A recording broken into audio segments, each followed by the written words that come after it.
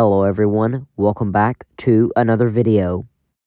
To start the video off, I wanted to showcase some of our hiking footage from yesterday, and you might be shocked at some of the things we found. On what felt like the first real day of fall, we went hiking and discovered this massive, elaborately designed beaver dam. Hundreds of sticks piled up on top of each other, and some sort of underground burrow which was easily revealed by the dark cave-like area. Beaver dams are commonly constructed as a source of protection from coyotes and other predators, such as wolves and even bears, and they even store large amounts of their food in these dams. Right across from the beaver dam, as one might expect, my dad and I discovered this eroded area which had been created as a result of the beaver traveling through quite a bit. And surrounding the dam were these dried up lily pads which made a subtle crackling noise in the wind.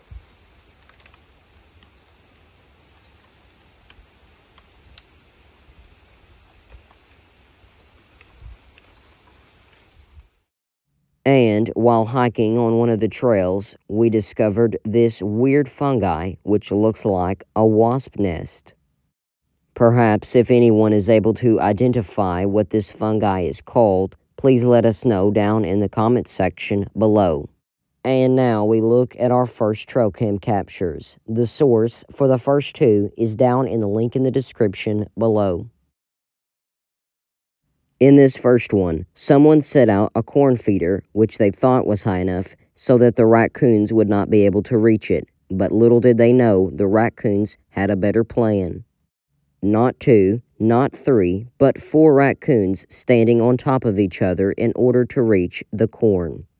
It's the last thing anyone would have expected. This next one was posted with the caption, "My friend found his trail camera destroyed, as if someone stabbed the lens with a screwdriver." And this is the last picture it took. Based on the picture, it looks like a woodpecker, and these creatures can wreak havoc on your camera equipment if you're not watching carefully. But as far as trail cams are concerned, I'm sure he never expected it to be destroyed by none other than the woodpecker. This next trail cam capture, set up next to a feeder, took this picture on October the 7th of 2009. And it depicts a hog taking a big bite out of a raccoon. At least that's what it looks like. This unfortunate raccoon never stood a chance. This next trail cam capture was posted in the great state of Michigan. Yes, we revisit the state once again. But not for a bipedal hominid, rather this animal that looks like a polar bear. These pictures were taken back on September the 4th, 5th, and 6th of what is known as the white spirit bear. It's actually a black bear with a very rare genetic mutation, but were named spirit bears by Native Americans who thought they were sacred because of their ghost white appearance. And this one was recorded eating out of a bait pile that was organized by a person who set it out in front of their trail cam. They are also known as Kermode bears. Kermode bears are most commonly found on 3 islands in British Columbia, Canada. And only between 100 and 500 of them are known to exist in the entire world, which makes them extremely rare. In this night photo, we get a good look at the whiteness of its fur. And contrary to what most people might believe, these animals are not considered albinos. But either way, this is one interesting set of trail cam captures. And our next trail cam capture is from a location adjacent to Michigan, the state that we all know and respect as Ohio.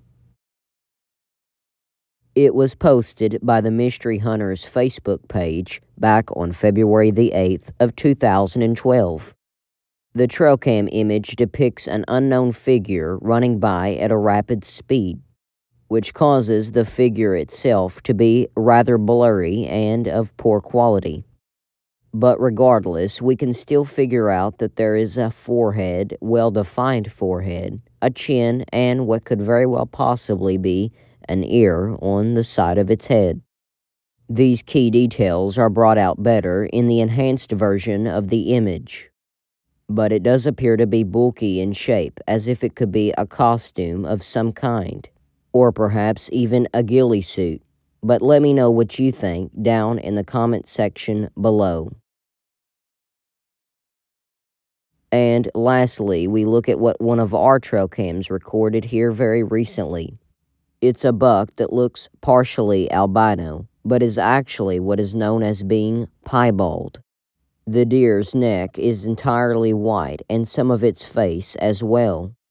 And in recent years, this characteristic has become more and more common, but many states protect them and have made it illegal to kill one, while many others argue that they contaminate the gene pool with a harmful gene.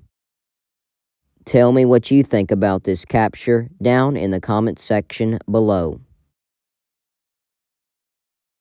And to end the video off, I wanted to overlook and showcase some of our older documentary footage where we found some amazing finds that have not yet been revealed to a larger audience.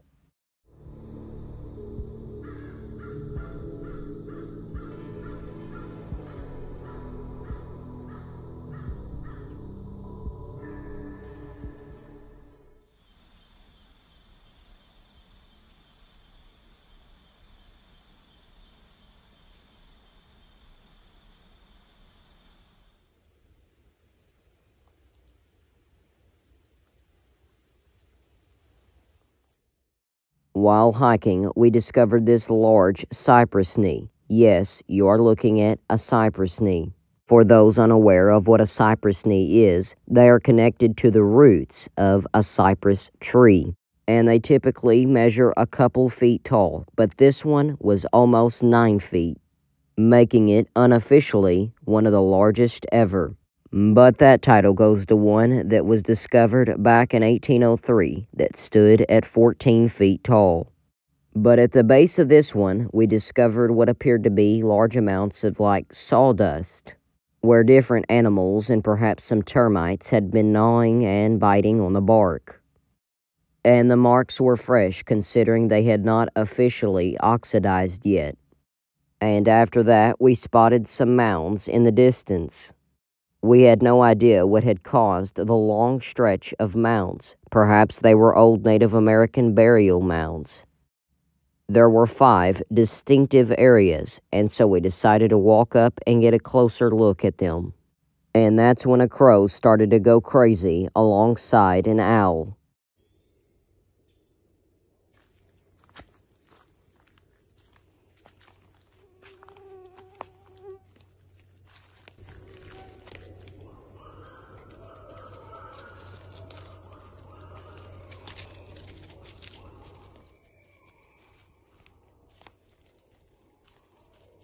Some of the mounds were at least 4 to 5 feet tall, and in some areas even taller. Do you believe these were man-made, or do you think they're completely natural formations of the land? Let me know what you think about them down in the comment section below.